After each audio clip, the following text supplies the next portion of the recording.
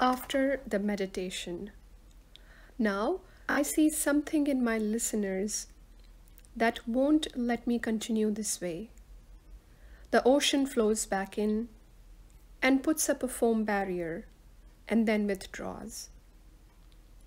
After a while, it will come in again. This audience wants to hear more about the visiting Sufi and his friends in meditation. But be discerning. Don't think of this as a normal character in an ordinary story. The ecstatic meditation ended. Dishes of food were brought out. The Sufi remembered his donkey that had carried him all day. He called to the servant there, "Please go to the stable and mix the barley generously with the straw for the animal. Please." Don't worry yourself with such matters. All things have been attended to. But I want to make sure that you wet the barley first. He's an old donkey and his teeth are shaky. Why are you telling me all this? I have given the appropriate orders.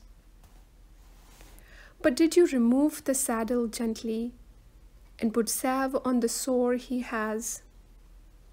I have served thousands of guests with these difficulties, and all have gone away satisfied. Here, you are treated as family. Do not worry. Enjoy yourself. But did you warm his water just a little, and then add only a bit of straw to the barley?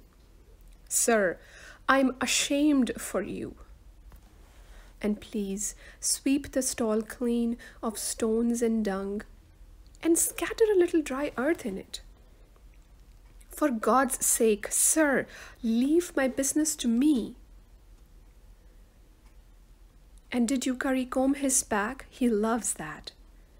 Sir, I'm personally responsible for all these chores. The servant turned and left at a brisk pace to join his friends in the street.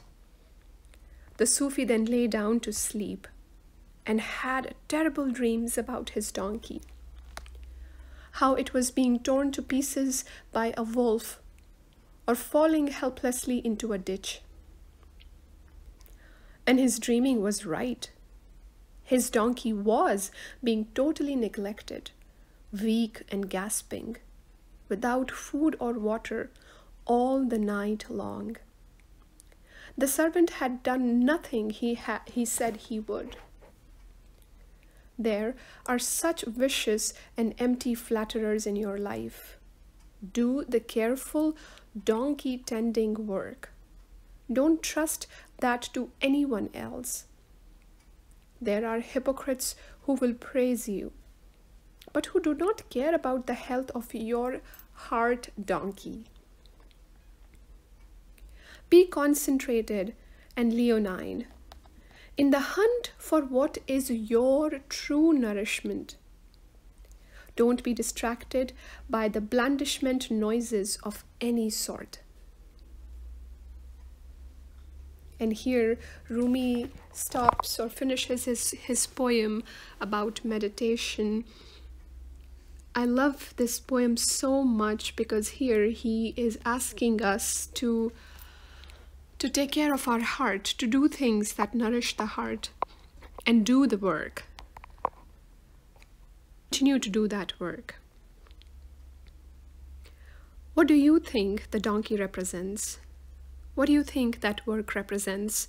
The work that we need to do with concentration and leonine courage.